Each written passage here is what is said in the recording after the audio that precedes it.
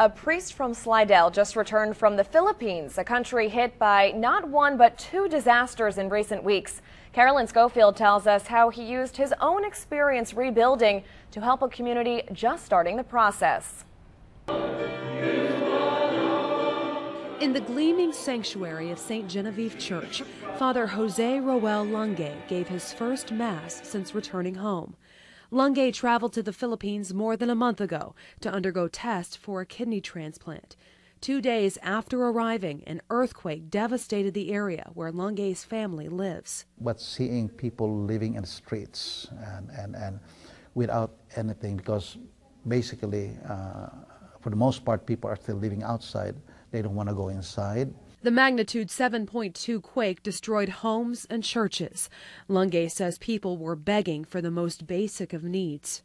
And all they ask, beg when they see a stranger is, do you have water? You know, and showing you bottles, 2 big bottles of water without anything. You know, so it's just painful to see.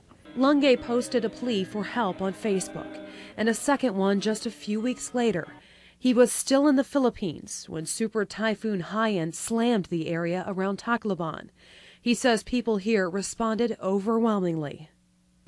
Church members here say it's easy to understand what's going on now in the Philippines because they went through it too just 8 years ago.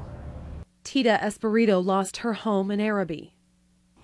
The thing that really made me so emotional about helping, because I was there, you know, I had that experience to be helped. And it took 6 long years to build a new sanctuary after the old one flooded. Lungay used his experience here to help those now beginning to rebuild. They were kind of surprised I know something, so I said, I came through Katrina. They gave us 10 years to get back, and we're still on the 8th year. And I'm still seeing that in a lot of people that I know. Even in people that I know, still suffering. Following the double blow, Lungay knows the recovery in the Philippines will take years.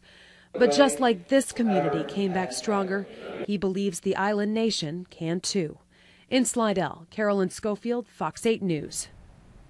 St. Genevieve Catholic Church in Slidell is still collecting donations for the Philippines. Church members have already contributed more than $17,000 for the relief efforts.